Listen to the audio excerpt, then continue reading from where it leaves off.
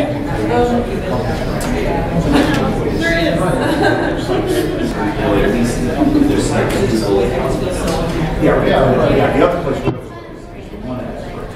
right, guys, it's time for me to say words. Actually, Michael pushed them for me, so I don't have to. So this is recruiting and retaining dedicated volunteers. I am stephelhajj, and I'm here to talk at you. So one of the things that I'm going to assume by having you all in the room here with me is you are a volunteer, you were a volunteer, you work with volunteers, or for whatever reason it appeals to you and you're looking to get into it. So we'll start there. As I said, I'm Stephanie. I'm formerly of the Drupal Association, and I did DrupalCons. I was the program coordinator for 7 of them, and as program coordinator, my job was to work with volunteers to make the program part of DrupalCon possible. Are you okay? Yes, I'm still smiling, so that should tell you one thing. So in my time working with them, which was 3 years, I worked with people from all over the world, multiple countries, and as Kathy mentioned, I'm still standing. So that should tell you something about my philosophy about what it is to work with volunteers. Before I worked with the Drupal Association, I worked for the Software Association of Oregon, and that is also a tech nonprofit, and I was there for 3 years, also working with volunteers. I worked with about 7 to 9 different special interest groups, all putting on events, about 170 a year. So that's a lot of events. And then you add DrupalCon on top of that, so I've got the chops.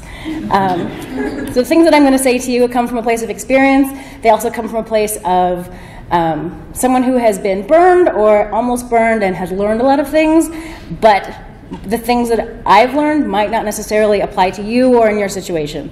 My background is events. Yours might be projects or issues or camps or whatever. So the reason that I took the angle that I took on my talk was to be very general, so that it wasn't just, here's how to run a DrupalCon, because for most of you, it's not really going to help.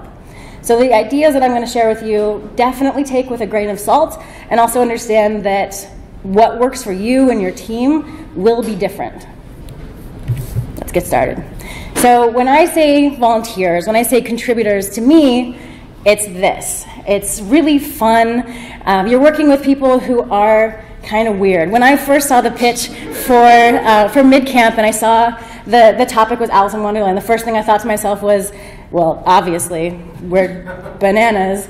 Let's tell people about this. So this was the image that kind of came to mind when I wanted to talk about volunteers. So I'll use a couple of words interchangeably throughout my talk. Volunteers, contributors, and team. For me, it's the same thing. First, I want to talk about what a volunteer is not. This is from Downton Abbey.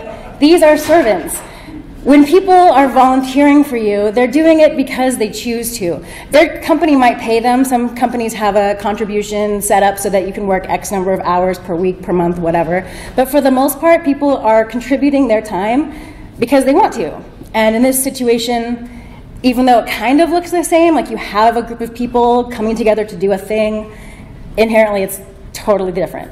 And if you put yourself in a position where you treat your team like this, then you'll be in a situation where you don't have a team. You'll be in a situation where you're not going to be in that situation much longer. This is one of my favorite teams that I worked with in the past. My DrupalCon Austin team that's pictured. They are what I would consider to be a really excellent team. This group of people came together and they contributed countless hours. Actually had them count their hours, so many of them contributed more than 40 hours over the course of about 6 months, which is a lot of hours if you have a job or a family or a social life. Like, it's a lot of time that you're giving to a project or whatever. So this particular team came together, and if you knew the people individually, you'll notice that they're not all from Austin. So this is all from DrupalCon Austin, but we have people here from London, from Denmark. We've got someone from the Ukraine. Like, they're from all over the place, but if you look at them, all you see is how much they look like they like being there. And if I tell you that it's 100 degrees outside and they're sweating their faces off, that just sort of adds to it. They're so happy. They really enjoyed working, and a lot of them actually came and continued working for DrupalCon LA. So a lot of them are still active, or will be active for DrupalCon Barcelona. So again, what Kathy said of Did you survive? Not only did people survive, they're still coming back. When I first came on to the Drupal Association and I would meet with the teams who did DrupalCon, they would joke and say, we should have a BOF for all the DrupalCon planner survivors. And they don't joke about that anymore. So I think that's pretty great. This is DrupalCon Portland. This is our group photo. In this photo are pictured, I'm gonna say 3,300 people, but I don't know how many actually in the photo. This is the Drupal community. And for me, this is an awesome photo of just how big that tiny group in Austin can be spread. In this photo, what you're seeing is people who, like I mentioned at the beginning, you're in the issue queues, you're leading events, you're doing Drupal meetups, you're mentoring other people, you're contributing in some way to the project. And so all of these people, if they're not actually current volunteers, they can become volunteers. So just think about that base and just imagine how big that can be on a global scale. Very big. So I'm going to start a story. This is called Stone Soup, and for me, this really, this is my idea of how contribution really works. So Stone Soup has a couple of different origins throughout the world, but the point of it is what I will tell you. So the one that I know is, it's post-war, a soldier comes to town, all he has is a cauldron, for whatever reason, apparently they gave them to soldiers, and a stone. And it's a war-torn village, everyone's poor, and no one wants to feed this hungry stranger who comes to town. So he sets up by the riverbank, puts the stone in the cauldron, fills it with water, and sets it to boil. And eventually someone from the town came to see what this weird stranger was doing, and the stranger told him, I'm making stone soup, but it's not quite finished. So the villager asked, well, what can I do to make this better? He says, oh, well, maybe if you have a couple carrots. He's like, oh, I've got a couple carrots. I can give you a couple carrots. And this kept happening as people from the village kept coming by to see what this madman was doing. And each person, as they came by, offered to give them something. No one wanted to give them everything that they had because everyone was poor and didn't have a lot to give. So instead, someone gave him some potatoes, some seasonings, whatever. Everyone gave what they were able. And at the end, they had this awesome stone soup that for the first time in many months, the entire village was able to eat this nourishing meal together. And to me, that's awesome. You had an entire group of people come together. They all wanted to keep what they had for themselves, and it was coaxed out of them to share what they were able to give. And together, they all came together and made something awesome. And to me, that's what volunteering and having a team is everybody brings what they're capable of and what they're able to share, and at the end, you have something awesome. And if you want to see other different versions, the internet has it. So now that we all know what a volunteer is, we know what a team is, now we have to figure out what we want to do with it. So odds are if you want volunteers, you want them for a reason, whether it's to plan an event or to put on a camp. You have your goal in your head, you have your cauldron and your rock, and now you have to figure out what it is you want to accomplish.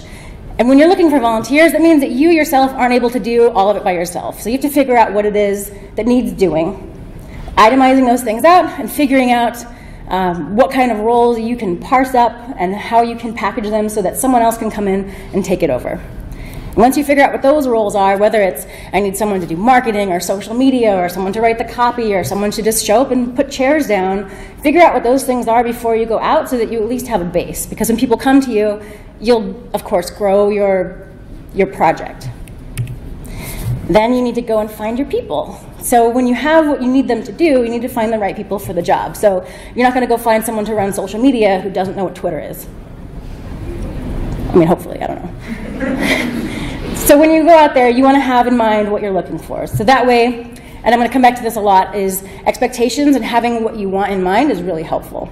So you'll go out, and you look for what I would like to call the perfect volunteer. So those of you who are unfamiliar, this is Samwise Gamgee from The Lord of the Rings. And to me, he is the epitome of the volunteer that any team lead wants. If you have watched the movie, he never wanted to go on the journey to begin with, but by the end of the movie, he was the one who ended up taking up the ring and helping Frodo make it to the end, and he stepped up a lot. One of the things that's really great about a good volunteer is that even if they don't come to you with the, I want to do it all, they have to come to you with the willingness of, I'll give it a shot, I'm going to try. And if you don't have the skill set, if you don't have the qualifications, just having the willingness to figure it out or be taught will take you so far when you're doing this. The other thing is that he was a really great fit for the team. So if you have to pick your volunteer, you want someone who is a great fit, willingness to jump in and get their hands dirty, but also, and this one's kind of the clincher that can like make or break a good volunteer, is availability. And it's one of those things that people don't really think about when they're thinking about volunteers. Oh, this person's going to be great for the role, but then they're busy the entire time you need to plan. So it's one of those things to think about. So now we have to figure out how to get them. So you have to recruit. One of the ways that you can recruit is you can be loud, you can be shouty, you can go to Twitter, you can announce at a camp that people are looking for volunteers, you can find them in an open call, you can pass the word around. There's all different kinds of ways to get the word out.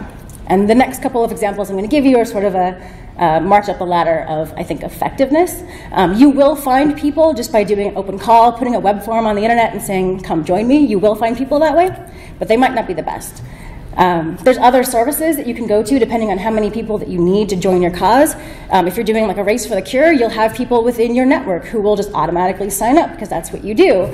You'll also have people who just want to help, but they don't really know about Drupal. They just know that they're kind of in the area and they'll be free that week. So the internet does help. These volunteer matching services do help. It's just a matter of getting the word out to the right people. At the end of the day, though, it's really you who need to make the volunteers happen. It's your project, so you need to have some personal accountability and responsibility into it. So what I've done here is show King Arthur from Monty Python's Holy Grail. And this is him going around to the different castles and trying to recruit people into his mission.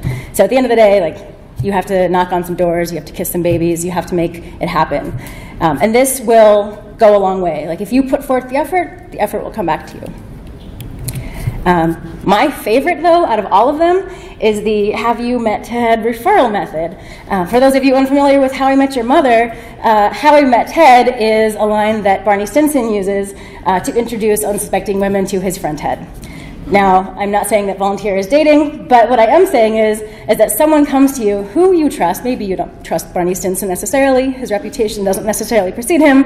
But if you have people in your network who you trust, maybe who you've worked with in the past, or who you've interacted in some way, and you know that person seems reliable, and then they recommend someone because maybe they themselves can't do it, or maybe they're working with you already, and you just need extra hands. The referral method for me has worked so much better than all the other methods out there, simply because if you're going to get a roof put on your house, are you going to go to Yelp, or are you going to ask someone whose roof you've seen and you know that it's a great roof? Something to think about. When you have your list of prospects, what I do is vet them, and this helps save you some headache along the way. Setting expectations early with your volunteers gives them the chance of kind of understanding the entire scope of the project as well as you know it, but it also gives you a chance to figure out what the person's motivations are and what their availability is, and it's kind of your chance to get to know this person whom you're going to be working with. And like I mentioned at the beginning, time is a huge factor. If they are not actually capable of helping you when you need the help, it might be a great fit, but that will derail your project. And a lot of you like deal with software and whatever, and you're used to the word blocker. I'm going to use blocker a lot in this because even if it's not the end of the world situation, it will prevent your project from moving forward. It'll kill your team's momentum, all kinds of things that you don't want to have happen when you're launching a project. So one of the things I like to do is ask them a couple questions. What is it you're looking to get out of this? What do you think this job looks like? What kinds of things are you willing to contribute to this project? And then again, what's your time availability? And sometimes they're not a great fit. So this is Jareth, the Goblin King from Labyrinth. And this is a posting for a babysitter. And if you're a parent and you need to get your child taken care of, there's a couple things that you're going to look for from a prospective babysitter. This is hopefully not one of them. So my point is that if you have the role, you have the volunteer, and maybe they're dedicated, maybe they're available, sometimes they're just not a great fit. And now it's going to come an uncomfortable part for a lot of people. It's okay to say no. One of the things that I've run into when I've talked to camp organizers in the past is you have people coming to you and they're very willing, and willingness is a very valuable thing to have, so it's very touchy to say thank you for this offer, but I'd rather not. And this is where it comes in of you don't have to say a hard no. It doesn't have to be no, buzz off. It can be a no, not at this time. It can be a no, thank you so much. Let's have you do something else that maybe doesn't deal with babysitting. Let's put you somewhere where you're not in charge of some giant thing that we're concerned about your skills, time, whatever. And it doesn't have to be specifically the person that's a bad person. It could just be a mismatch. And that's, I think, totally fine. So just practice saying no. And this will come back again as we talk through the slides. After this point, my slides become somewhat cyclical because for me, the timeline of having a volunteer doesn't just start and stop. It's a matter of cultivating it through the entire iteration of the project or whatever. Because usually, like, take MidCamp, for example, there's going to be one next year. So this whole process will have to pick up and happen again. So we have our volunteers. We have our cauldron. We have our list of things that we want to have accomplished. Now what? This one is super important. When you come to an event and you're a bright-eyed, bushy-tailed volunteer and all you want to do is contribute and no one pays attention to you and no one asks your name and no one introduces you to anyone and all they say is go fold those t-shirts, are you going to come back? No. Because they don't care, so why do you? The first thing that I do when I bring people onto a team is I introduce them. I say, hey, have you met Ted? And then I have them introduce themselves and share something about themselves, or if you're going to send someone off to go do t-shirts, because folding t-shirts is a huge thing that needs to have happen, introduce them to their new t-shirt folding buddy. Hey, this is Bob. He's allergic to catfish. Now they have something to talk about. And suddenly you go from being an anonymous whoever to a human with a face.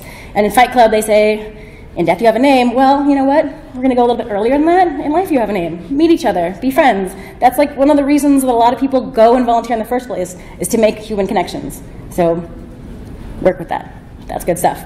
The other reason that we really push this is because when you know other people and you kind of have your idea of where you fit in the team, it suddenly becomes you and them to us. And I'll mention this a couple other times, but the whole point of team is to have us. So the more you can make us happen, the better off you are. The other thing about this is that it builds in an accountability to the team where you don't just have to tell so-and-so that you did a t-shirt, but you and Bob folded the t-shirts. Like, you have something to celebrate. Good job, you and Bob. So now that you have introduced yourselves and you have a sense of connection and community, now you got to get everybody in the boat. So this phrase, get everyone in the boat, is actually from Diana. She's the CEO of Amazy in Austin. And what it means is get everybody on the same page. You have where you need to be. You know how you're going to get there, more or less. Now just make sure that everyone actually agrees on that. And this is kind of a fun step that I've learned, is that you assume that everyone's sort of on the same page during all of your different things because you've been working with them all one-on-one. But now you have to introduce them to all the other people, and this is your chance to get them to vocalize. Well, why are you here? Because maybe what they tell everyone else is a little bit different, or maybe you heard it a little bit different. And this is also really good for building towards community. It gets everyone a chance to say, here's why I'm here, here's kind of what I want to see out of this, and it starts the conversation on the right foot of it's okay to have open conversations. So the other thing about getting everybody on the same page is that it sets the expectation of we're all here together, we're all here to go move forward on this project, and getting everybody in step is a really important thing towards getting momentum on a project. If you have someone who's not in the boat, you'll notice it because they'll be swimming behind you or beside you or making a mess or whatever, but whatever they're doing, it's not part of the project, so all they have become is just a sideshow, and that's not really kind of what you're looking for. The other thing is training, which is really important because along with the t-shirt example, you can scale this to any level of involvement. If you don't give someone an idea of what they're supposed to do when they contribute, you're basically shooting them in the foot. So this would be the equivalent of if you tell someone to build a website, but you don't give them a computer, you just sort of tell them they have to build their own computer first. Why would you do that? So evolution is a great thing because we learn from mistakes and how to do things ahead of time, and that helps accelerate new progress. So you bring someone in, you train them for whatever task it is, how to fold a t-shirt, how to engage with a new set of volunteers when they show up to do the t-shirts. And you pass this level of training kind of up the chain, so when people come on, they already are that much more empowered so that they don't need a babysitter. Like, you're adults, you have jobs, you're capable, obviously. I can give you some instructions and you can take it. That's all you need to do. Like, you hired these people, you brought them on in your team, and if you don't give them some power to do something, then they're going to feel inefficient, and that will kill the team's momentum. So now you're on the boat. This is what I said earlier about the open conversation. This is really important throughout the entire life cycle of the project, because things will come up that suck. Things will come up that are awesome. People are not used to maybe having an open dialogue in their workplace or in their family life, but this place where they're coming together in their free time, give them that, but give them instructions on how to do it. When you talk in an open space, you have to be respectful. When you talk in an open space and someone has an idea, you don't call them an idiot. You need to be welcoming, you need to be warm, you need to be engaging, and you need to give people this idea that what they say matters, because that goes towards empowering your volunteers. And then you have happy volunteers, because if you stifle people while they're contributing, it sort of ruins the momentum of their involvement, and that can be a pain. So I mentioned training before, and I mentioned rhythms and patterns before. Now it's time to kind of put that into practice. So you have your marching orders, you have your volunteers, you have what it is that you need to do, and now you need to figure out how to work together. So this is sort of like when the whatever hits the pavement. Now it's time to make it happen. So I've done 7 DrupalCons. Of those 7 DrupalCons, none of them has been planned the same. Which is not to say that we've reinvented the wheel each time, because, oh my God, that would be a nightmare. But what it is that each time you work with a new group of volunteers, you have a new dynamic. Everyone's going to do something a little bit differently. And so if you're rigid and you go in and you say, this is exactly how we will do things for all of time forever, then people will be like, okay, well, I don't really like your game. I'm going to go make my own game. And then they will. So what you want to do is provide a framework and say, here's how we're going to get there. Here's some things that we know to be a thing that works. Here's some things that we know to be kind of in flux. So if you want to like give input on those particular things, by all means, raise your hand. And it's the chance for you to figure out who kind of is good at stuff while you're walking, because you might have been interviewing them for maybe marketing, but the more that you work together, you find out that they're better maybe in this other area or in addition to this other area. So this is kind of when you get to work together and figure out the team's rhythm. And this is really important for a variety of reasons. Mostly that it just gives them the idea of they're part of a big thing. And when you're part of a big thing, you kind of want to have insight into all the different things that are happening kind of in addition to the thing that you're doing. Like, you don't want to just know that you're building a giant blanket together. Like, you don't want to see that you're doing like the red and blue thread together. You want to see the entire blanket. You want to see where your contribution matters. And this sort of comes into building the rhythm. So, yes. Now, leadership. So in order to have this team and have them keep momentum and have them producing all of this really awesome work, you need to have someone at the head of the team who kind of has it together. Whether it's organizational skills or motivational skills or whatever, they need to be able to not get stuck in the daily grind. They need to be able to keep focus on getting the boat to the island. Like, that's the whole point. You're in the boat for a reason. Someone needs to make sure that you get there. One of the things that I've found to be really useful when dealing with volunteers who have bigger projects is to do frequent check-ins. Even if there's not a lot of stuff that happens between the check-ins, it's really useful to have those frequent meetings with the team so that they can see that there's momentum happening, even if it's not happening in something they're particularly working on. It just shows them that there's work still being done, because not every day is going to be something huge. And sometimes that's great, because when you have stuff going on in your life, you don't want to be stressed out knowing that there's a million things due for a volunteer project that week. But being able to keep a cadence and have meetings and have check-ins and that kind of thing really, I think, helps keep the momentum and energy of the team going. One of the other things that I found really work well as a leader is when you are leading the team to whatever it is their next task or whatever will be, you can take the time to become one of them. One of the things that will break a team is if you start doing the point and say you do that, you do that, and I'm going to do this. I'm going to be management. Management will break that us. It'll break it and turn it into management versus them, and you don't want that. So one of the things that I'm a huge proponent in is when the time comes, you need to get your hands dirty, which I've got a couple of different ways of looking at this. Get your hands dirty, but don't put yourself in a place where, as the leader, if something else that's a fire comes up, it breaks the process. So go towards that idea of putting the right people in places, get your hands dirty in a way that gives you flexibility to come out of that and help in other places. Okay.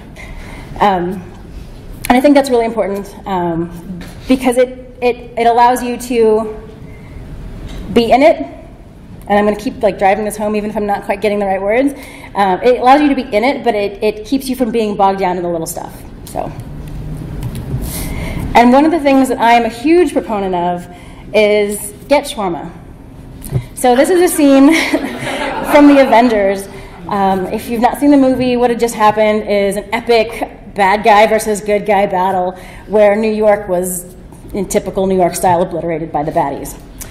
And during the fight, one of them said to the other, I don't recall which, when we're done, we're getting shawarma. There's a really great shawarma place down the street.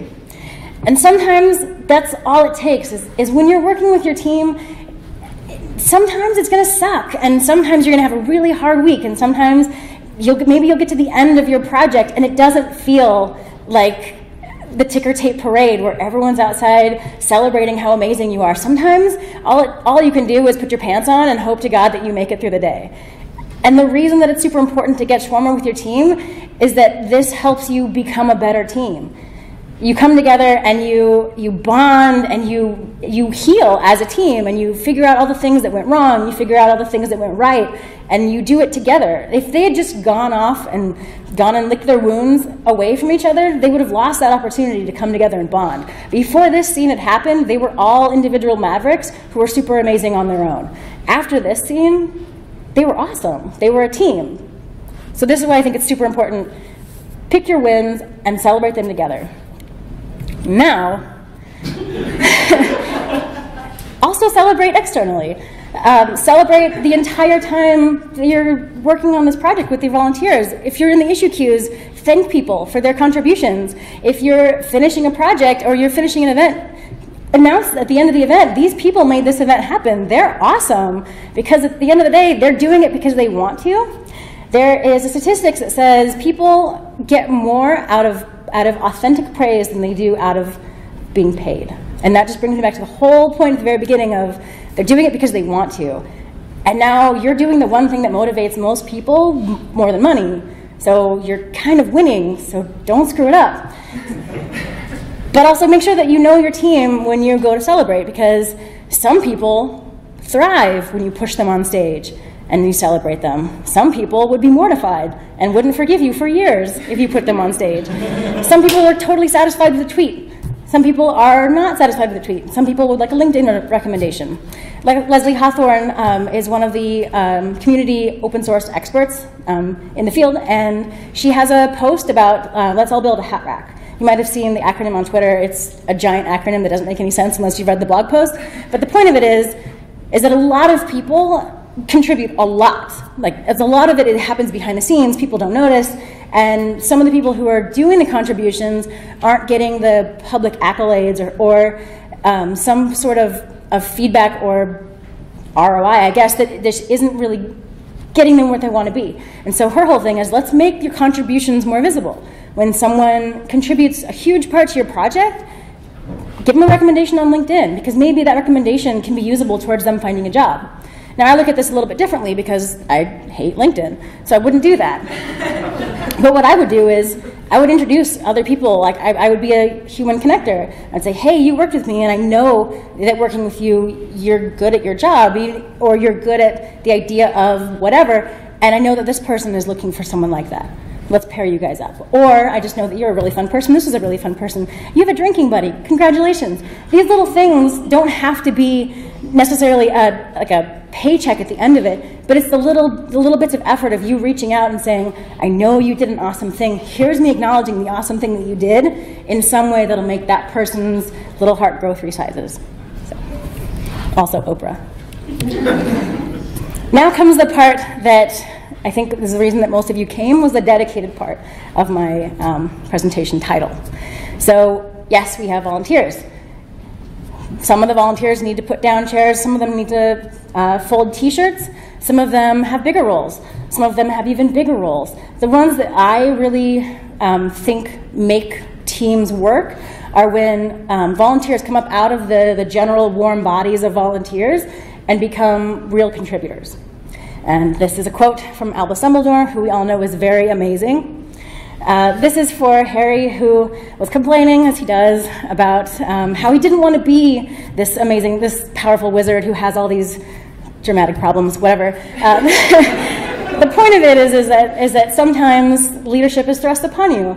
And sometimes as a volunteer lead, I will thrust that leadership upon you. Not because I want you to be sad, but because I see potential in you to become something awesome. And I think a lot of the times when you're doing an event, these kind of people you'll see kind of pop up out of the woodwork. You'll see them when they stay later to put the rest of the chairs away after the regulars have gone home. You'll see them staying and maybe taking notes in a meeting that they had no reason to take the notes for. There was no reason for them to do it, but they did it because they chose to. And so these kind of people kind of bubble to the top, and you want to take those people and you want to hold them close to you forever because they're awesome. This is Miss Frizzle from Magic School Bus. Miss Frizzle has this idea of, if you want to learn something, I'm not going to get in your way, but I will help you. And her whole thing is take chances, make mistakes, get messy. Because some people won't learn until you shove them in the deep end. And some people, it goes back to that same thing. If you need to know your team, because some people, if you throw in the deep end, they will never come back. And so you want to figure out a different way to maybe bring them in. They might require a little bit more hand-holding. Other people just need to be told, I think you're really good at that. Maybe you should just do that. And that little bit of connection will kind of bring them across. With volunteering, it's very difficult to tell a volunteer what to do. It's instead easier to let them kind of find out on their own what makes them happy. Because odds are, if you are not a professional volunteer, you don't really know all the different things that are out there to do. So it's just a matter of kind of picking up all the different toys and figuring out which one fits in your hand the best. And this is where mentorship comes in. When you have volunteers, one of the things that will go towards cultivating a really strong leader within a group of volunteers is mentorship.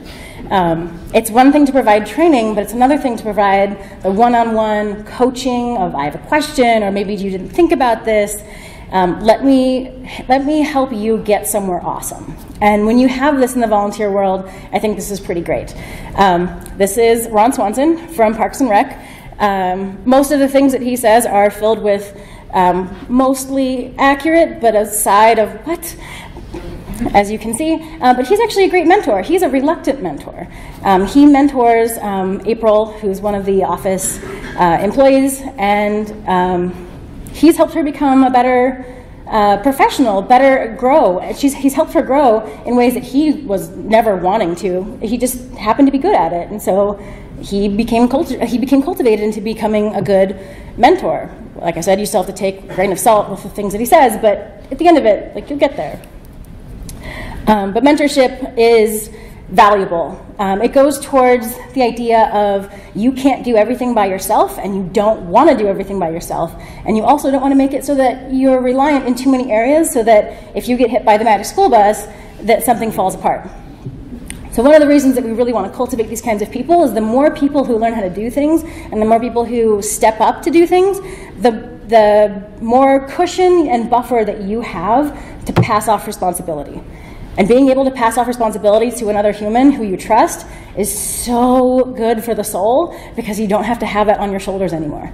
So that's why I was very excited about the idea of finding people who are really good at these things and who want to do them, because they will make your life as an event planner, as some kind of community, whatever. They'll make your life so much better.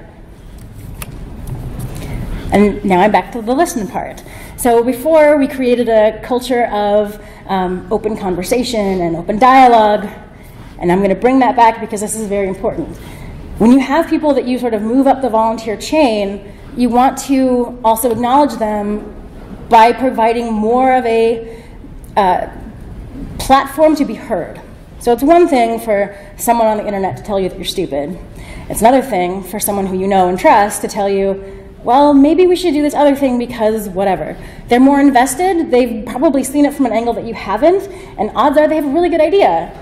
So we want to cultivate that whole idea of bring new ideas to the surface. Tell me things that we can do, that I can do, that the team can do to get better at whatever it is that we're doing. And this is great for so many reasons. And even if you only take it from the stance of just hear them, this is such an important thing to just understand. Just hear them. And if you don't, they'll do what Patton did. Patton was a guest on Parks and Rec, and the city was going to pass a bill that he did not agree with. Now, normally, when you're working with a team, these kinds of things will bubble up much sooner than this, and you would be able to talk about that in an open way and kind of get it out of the way so that it doesn't become explosive. But in this particular case, it did not. And so Patton showed up, and he filibustered the bill.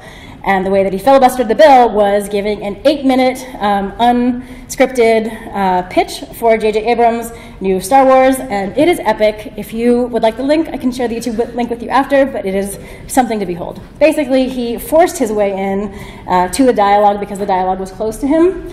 So learn from them and do not do that. Make this very open place where people are encouraged to bring ideas to you. One of the examples that I have where this worked out really well is community voting for DrupalCon was brought by people who were track chairs who said this is really confusing. The process is broken to have this expectation to the community that if they vote on sessions that they'll get in versus if we select the sessions, and there was this this head hitting of, well, we're not really sure where our job ends and their job begins, and it's just confusing. So we got rid of community voting, and guess who complained? Nobody. Because we listened, and when you listen, good things happen. Another example of listening is labs. Labs are back-to-back sessions, basically mega sessions if you've been to MidCamp. And our track chairs said, we like a lot of these sessions, but you can't get the momentum, you can't get the oomph of knowledge that you're really looking for in just an hour. So let's make an Uber session. And so we said, hooray. And then there were labs. And people were happy. So it's good to listen, because one of the things that I've learned is you don't know everything. I mean, I pretend that I do, but I don't. We don't know everything, and that's why we keep really smart people around us, because combined, we know quite a few things, and that's already ahead. Now for the sadness. Volunteer burnout sucks. And one of the things that I would caution you strongly against is to not create a culture where burnout is the only escape route. Instead, what I like to do is create lots of exits.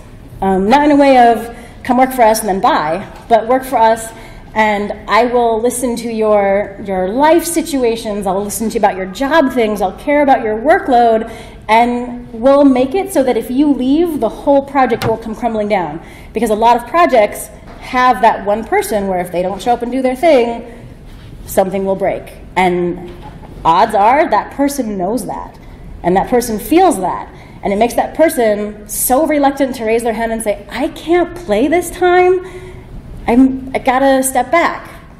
And when that happens, you've already created that sense of burnout and kind of helplessness in that person. And it's only a matter of time before that person just doesn't show up one day.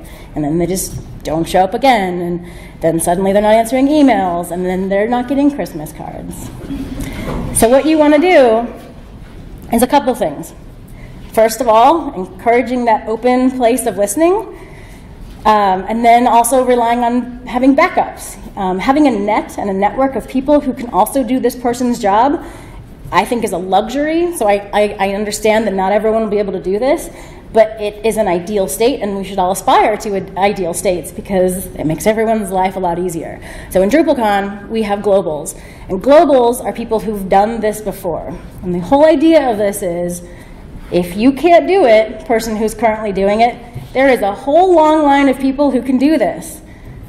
Don't feel like I'm pushing you out the door because there's a whole long line of people. Instead, feel like, look at all those people who, if I can't make the meeting, can step in for me. Look at all those people who, if I don't want to ask Stephanie how she did it, because she didn't particularly do this one thing, let's go ask them, because there's 7 people who've done it before. And that, I think, makes it so much easier for the volunteer to both feel empowered, like they have ownership of their role. They also have mentors who they can go reach out to for, I'm in a situation where I don't really know what to do and kind of just want to bounce an idea off someone else. And then they also have the idea of, well, maybe if I back out this one time, there's other people who can fill in for me. And from what I've heard and seen, this works wonders. And now when I go to people and say, we have DrupalCon whatever coming up, do you want to play with me? What they'll say is, I can't, or yes, when does the planning start? And that's an awesome place to get to be able to have people outright say, no, but ping me next time, or yes, let's do this.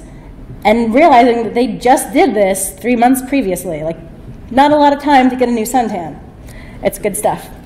The other thing is, it creates a sense of, and I mentioned this a little bit, but it creates a sense of trust in the team of, you guys have my back. And that, I think, goes a long way when you're dealing with volunteers. It goes towards that idea of community and inclusivity, and it's all one big happy family, and that is good stuff. Now we go into the other bad thing, tending your garden. So each time that you kick up a project, or you go into a new thing of planning, or you're dealing with contributors in the issue queues, you're going to have to kind of redo the recruiting and vetting process each time. Because even if someone came onto your team and they were awesome, maybe they just weren't able to continue being awesome, or maybe life got in the way, or whatever. Maybe your idea and their idea of the way that things should be differed somewhere along the line. Or maybe that person, for whatever reason, decided to have a really bad year and take it out on everyone. And sometimes that does happen. I've talked to many camp organizers who have found themselves working with an awesome team, except for that one guy. But I don't know how to make him stop, and he's not going to stop on his own, but I can't fire him because he's done this for 4 years. What do? Well, you have to tend your garden. Because if you don't get rid of that one person who's making everybody else unhappy, you're going to lose everybody else who's unhappy, and you're going to keep the guy who makes everybody unhappy. And it's not easy. It goes back to the whole thing of, it's okay to say no, but it's not going to be easy to say no. And so figuring out how to best work through that with your team is something to work on. And I'm going to leave you with this quote from Amy Poehler, who's a very, very smart woman. Find a group of people who challenge and inspire you. Spend a lot of time with them, and it will change your life. No one is here because of what they did, because they did it on their own. The point of this is, back to the whole stone soup idea, everyone's going to bring whatever it is that they can give. Their odds are they're going to be super good at it, or they're going to learn to be really good at it. And all you have to do is just be willing to let it happen around you, and awesome, awesome things are going to happen.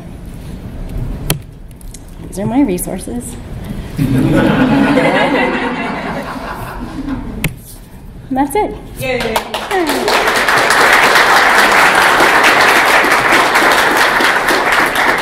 Cool. Do we have questions? Because I was very vague. Can you go back to your resources? They're linkable. Yes?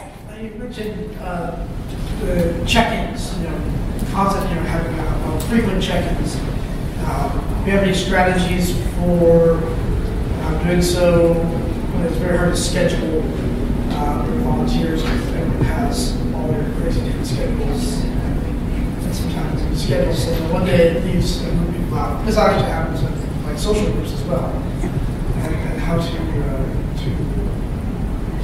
accomplish the same check-ins when you have that situation. Cool. So Matthew had a good question about how you schedule check-ins and keep that momentum when scheduling is super, super hard because people. And I have a thing that works for me, it doesn't necessarily work for everyone else, is you sneak something onto the calendar, and then what you do is before each meeting is over, you confirm the next time you're going to meet, and that sort of pre-sets it. It also builds in some flexibility depending on your social life and your people that you interact with. Some people work really well knowing that they've got board games Wednesday night at 5. some people that will destroy them because they've got board games every third Wednesday and then something else every second Wednesday, and that'll break it. So what you can try is the scheduling before the meeting's over. And that will build in some accountability of, hey, we all looked around the room, we all looked at our calendars, and everyone was free. So we're going to meet in 3 weeks, and we're going to be okay with it. And that's, so far, has worked pretty well for me. What we also do with the teams in DrupalCon is kind of give them you're able to meet. And then if you're not able to meet, have your global step in for you. And that way, even if you're not able to meet, then that knowledge isn't lost into the air. Like, hopefully they'll meet afterwards and kind of check in. Also, creating notes and agendas is a huge pain in the ass, but it goes a long way of keeping the record. And none of these things are easy. So if they don't work, but yeah. More? No. Okay. Oh, one in the back. Sorry. Oh. So just thinking about this, the capacity in which I work with volunteers most often is the capacity of the Drupal camp, in which case everyone's volunteers. Nobody, like all of us are coming in some ways that are very equal. And so just thinking about the issue of challenging personalities. When you have someone who's able to sort of I'm organizing for another America, you maybe have the ability to say no a little bit more. Mm-hmm. And I don't know. This is just like a half-formed question, thought, and I'm wondering if you've got any insights. Like, when your power dynamics, we're all volunteers, and yet maybe somebody needs to be talked to. Mm-hmm. How to address that? Okay. So Drew's question was how to deal with conflicting personalities when someone is asserting their conflicting personality. So I've seen this done a couple ways, and you're right, from DrupalCon, it's not really applicable because at the end of the day, I could be like, you're booted. But in Portland, Oregon, the user camp or the user group sets in certain checks along the way so that one person doesn't become more,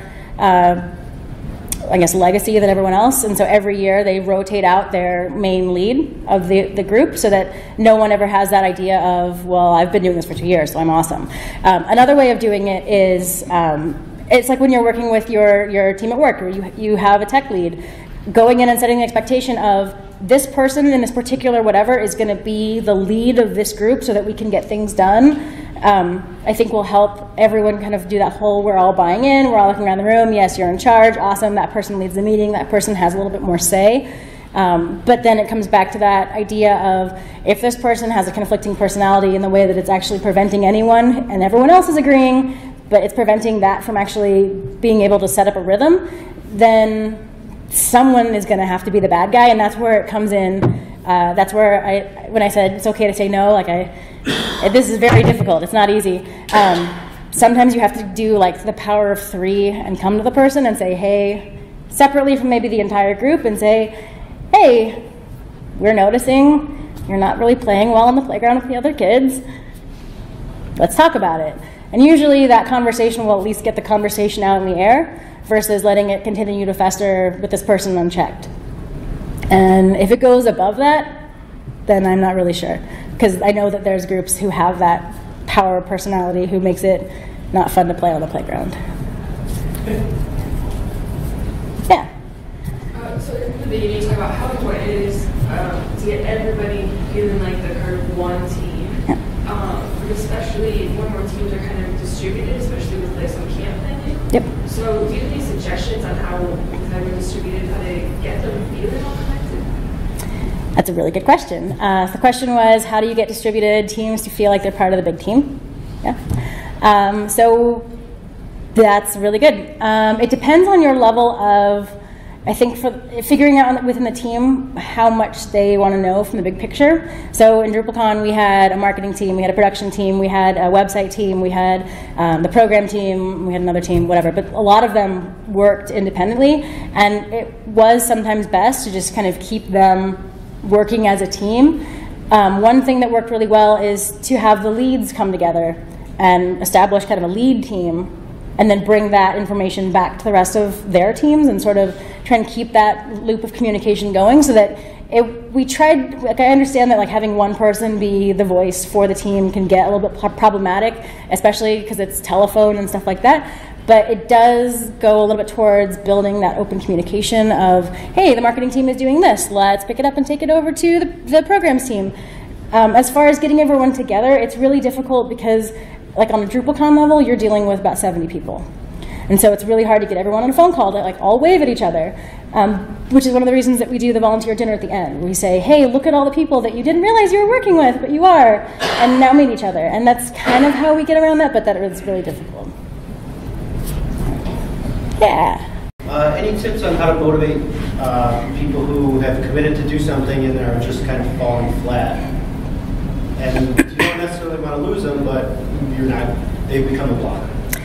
So Kevin's question is, how do you deal with people who you would like to encourage to continue the thing that they've committed to, but they, for whatever reason, are not? And usually, what I have found, and this is a really sucky answer, is that if they can't, and they are a blocker, you have to cut them. And it might just be a matter of they really wanted to, and you're going to find someone who really does want to help, but it goes back to that whole idea of time.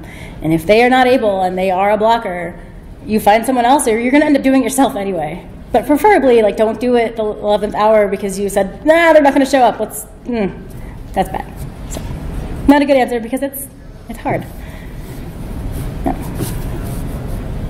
Anyone else? Cool. Let's go get cookies.